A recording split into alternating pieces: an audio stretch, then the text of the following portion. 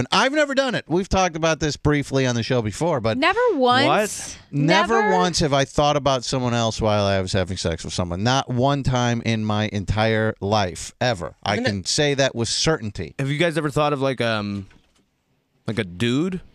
A guy? For what? Well, to make sure you don't climax as fast. No.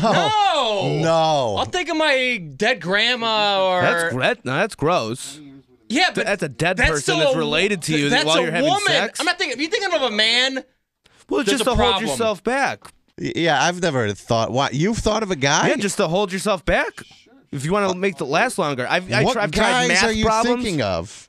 All sorts of dudes. Usually gross dudes. Not anybody that you'd want to have sex with. your friends. No, You've thought about having sex with a guy while you're going at it with a chick. to make sure that it doesn't Dude, end fast. No, that's not weird. Yes, You got a that's major weird. problem. That is very. Oh, here comes his Like a butt big buddy. fat dude or something. Yeah.